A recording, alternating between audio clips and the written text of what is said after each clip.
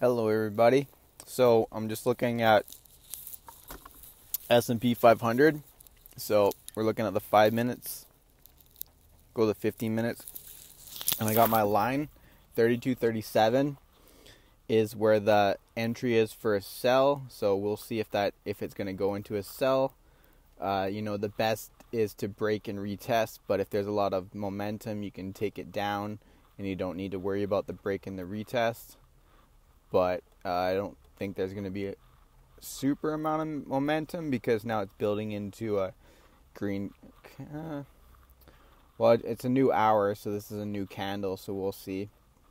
But the wick's a lot higher than the last wick, so that's telling me that it kind of wants to come up. So we'll see. But 32.37 to the 32.07 is Dr. Kathy's call.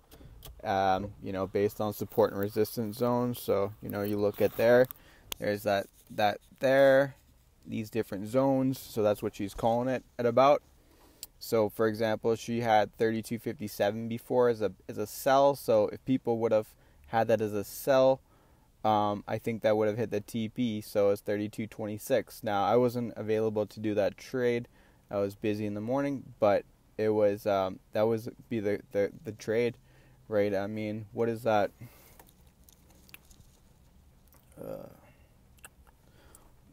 1, 2, 3, 4, 5, 6, 7, 8, 9. So that's 9 candles. So, that's about at 10 a.m. Pacific Standard Time.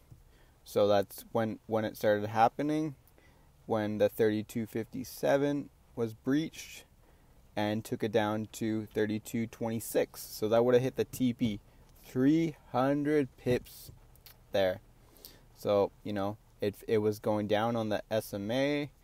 And, it broke that resistance with a lot of power because the dollar was strengthening in the later morning. So it's kind of messing around. So we'll see. I don't know how much momentum it'll have this morning.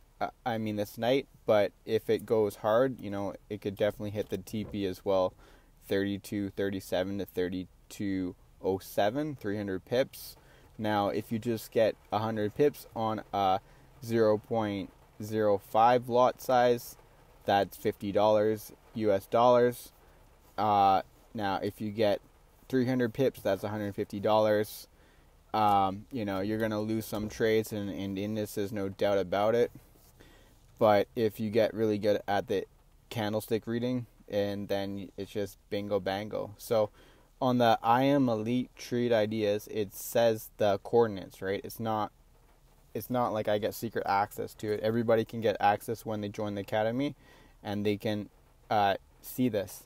So 300 pips on a 0.1 lot size, that's $300. So you're shooting for $300. That's not bad. Now, again, you could lose the money too, because the stop loss hits the stop loss, or it goes against you, right? Change the direction, retrace back. A lot of it's psychological too, so you kind of want to learn and demo too with the SPX, because just the big moves, right? The big dollar amount of moves compared to currencies, right? When you're learning the game, because when you're like trading for like a few minutes, and all of a sudden it goes down. $2, $3 or whatever, that's 30 pips. So it usually doesn't happen as fast. So now it's coming down. Ooh, let's see this thing. Is this gonna go? I think it is. I may enter it.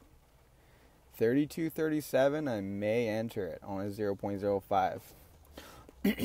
So we'll see. I got a coffee mocha with me.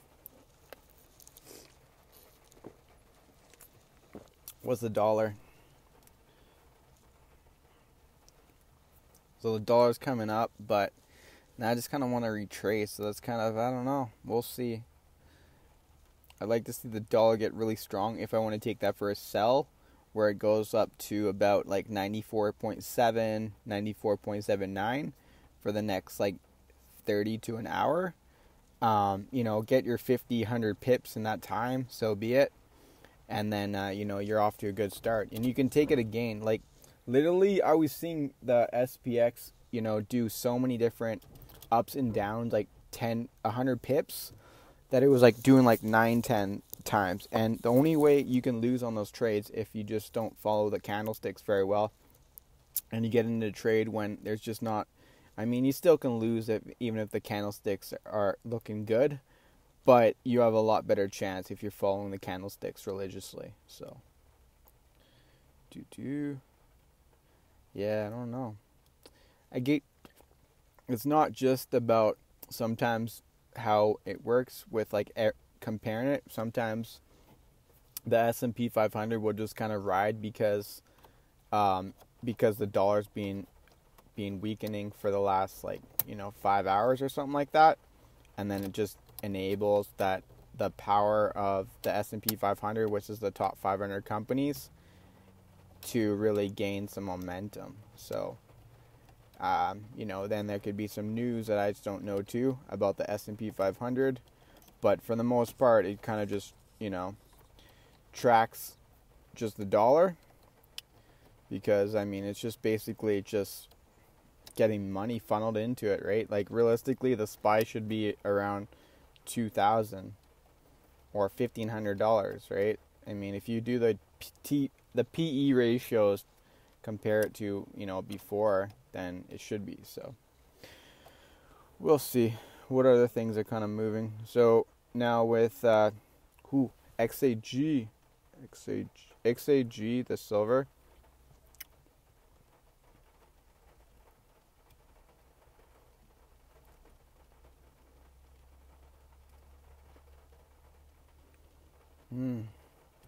Some consolidation. It's just iffy, right? Is the gold gonna go higher tonight or gonna go lower?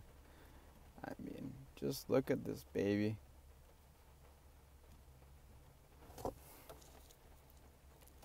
Look at that baby. Gold, baby, baby. So that is what's up. You know, the wicks are pretty much the same as the all-time high of gold in the US dollar. Now, for other currencies, gold is at record highs. So that is why gold is a good hedge against inflation. And I've known about this for quite a while. So yeah, just kind of messing around. Ooh. GBP AU.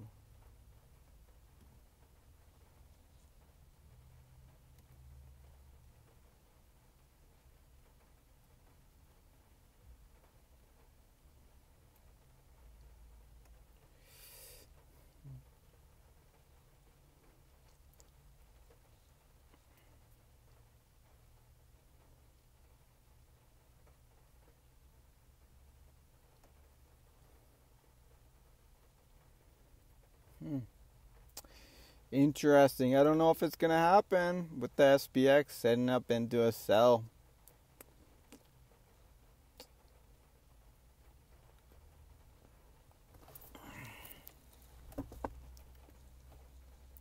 Maybe in the next hour. Just has to probably to do with the dollar.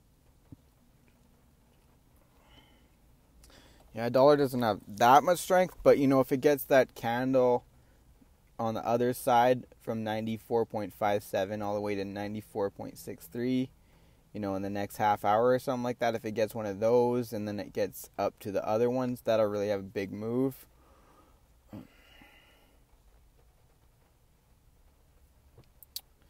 Yeah, a lot of big movements in the dollar today. Very erratic. Very erratic.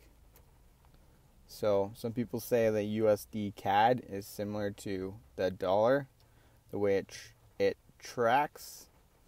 It's fairly similar. It's not the same. I don't think that looks exactly the same, but it's I think that's a different time frame maybe.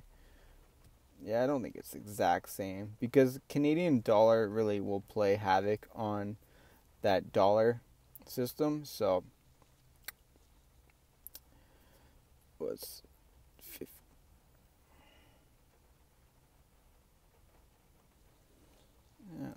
that's 1 hour. Now let me look at my trained eye. Look at the 1 hour there. Yeah, it's fairly similar. That's very, very similar.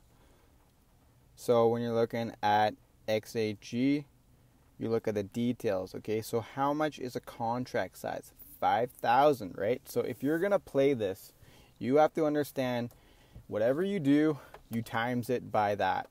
And then you can figure out how much ounces of silver you're getting when you're playing this.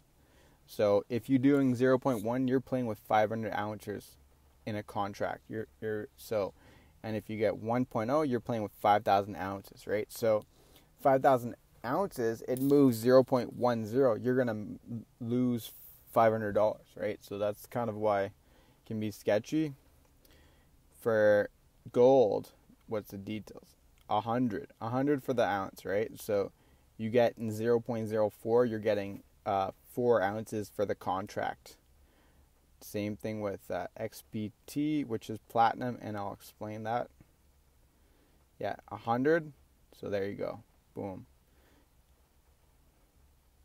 SPX, 100. So that's what you're doing in not two regular things. That's how you figure it out. Euro GBP, what are you doing? Euro GBP, ooh.